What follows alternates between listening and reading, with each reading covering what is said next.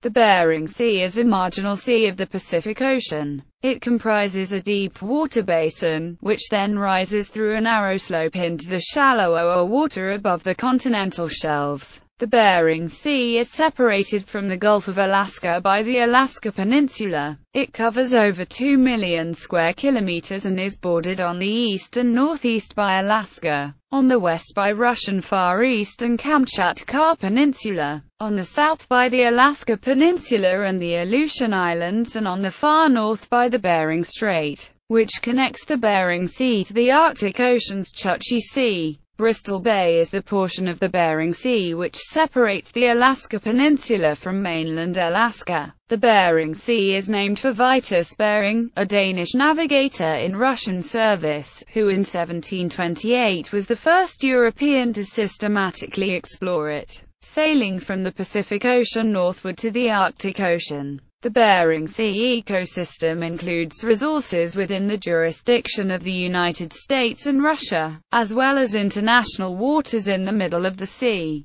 The interaction between currents, sea ice, and weather makes for a vigorous and productive ecosystem. History. Most scientists believe that during the most recent ice age, sea level was low enough to allow humans and other animals to migrate on foot from Asia to North America across what is now the Bering Strait. This is commonly referred to as the Bering Land Bridge, and is believed by some, though not all, to be the first point of entry of humans into the Americas. There is a small portion of the Killer Plate in the Bering Sea. The Cooler Plate is an ancient tectonic plate that used to subdux under Alaska during the Triassic period. Geography. Extent. The International Hydrographic Organization defines the limits of the Bering Sea as follows. On the north, the southern limit of the Chukchi Sea, the Arctic Circle between Siberia and Alaska. On the south, a line running from Kabush Point in the Alaskan Peninsula,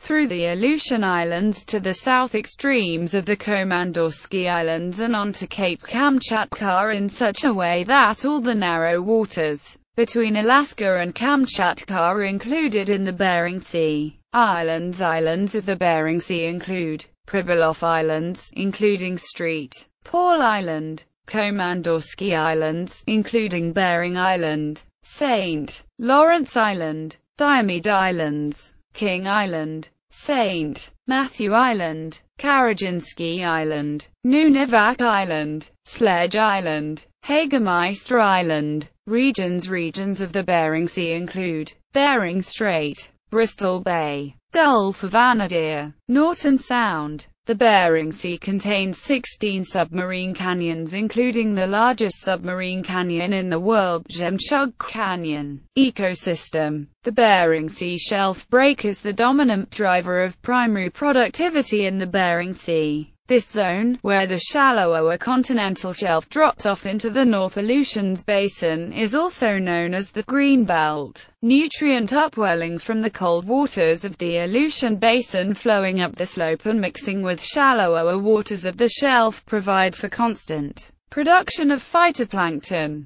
The second driver of productivity in the Bering Sea is seasonal sea ice that, in part, triggers the spring phytoplankton bloom. Seasonal melting of sea ice causes an influx of lower salinity water into the middle and other shelf areas, causing stratification and hydrographic effects which influence productivity. In addition to the hydrographic and productivity influence of melting sea ice, the ice itself also provides an attachment substrate for the growth of algae, as well as interstitial ice algae. Some evidence suggests that great changes to the Bering Sea ecosystem have already occurred. Warm water conditions in the summer of 1997 resulted in a massive bloom of low-energy coccolithophorid phytoplankton, a long record of carbon isotopes, which is reflective of primary production trends of the Bering Sea, exists from historical samples of bowhead whale baleen. Trends in carbon isotope ratios in whale baleen samples suggest that a 30 to 40% decline in average seasonal primary productivity has occurred over the last 50 years. The implication is that the carrying capacity of the Bering Sea is much lower now than it has been in the past. Biodiversity. The sea supports many endangered whale species including bowhead whale, blue whale, fin whale, sei whale, humpback whale, sperm whale and the rarest in the world, the North Pacific right whale. Other marine mammals include walrus, Steller sea lion, northern fur seal, beluga, orca and polar bear. The Bering Sea is very important to the seabirds of the world. Over 30 species of seabirds and approximately 20 million individuals breed in the Bering Sea region. Seabird species include tufted puffins, the endangered short-tailed albatross, spectacled eider, and red-legged kittiwakes. Many of these species are unique to the area, which provides highly productive foraging habitat, particularly along the shelf edge and in other nutrient-rich upwelling regions, such as the Pribilof, Jemtchug, and Pavinets canyons. The Bering Sea is also home to colonies of crested auklets, with upwards of 1 million individuals.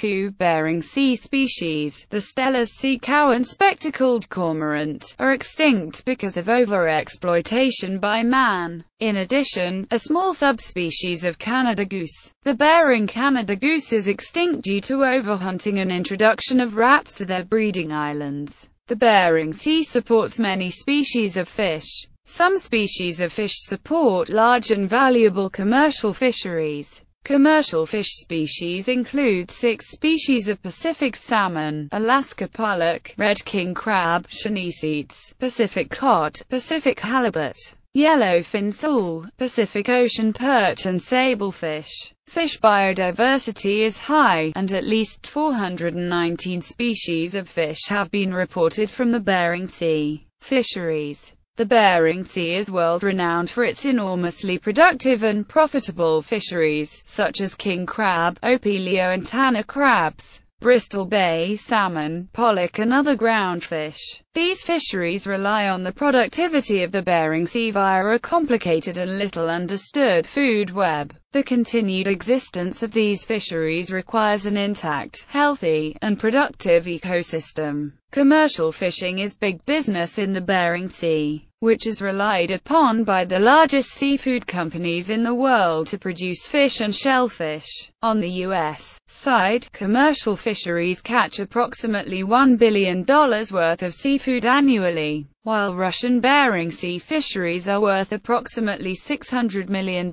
annually. The Bering Sea also serves as the central location of the Alaskan king crab and opilio crab seasons, which are chronicled on the Discovery Channel television program Deadliest Catch. Landings from Alaskan waters represent half the U.S. catch of fish and shellfish. Change. Because of the changes going on in the Arctic, future evolution of the Bering Sea climate ecosystem is uncertain. Between 1979 and 2012, the region experienced small growth in sea ice extent, standing in contrast to the substantial loss of summer sea ice in the Arctic Ocean to the north.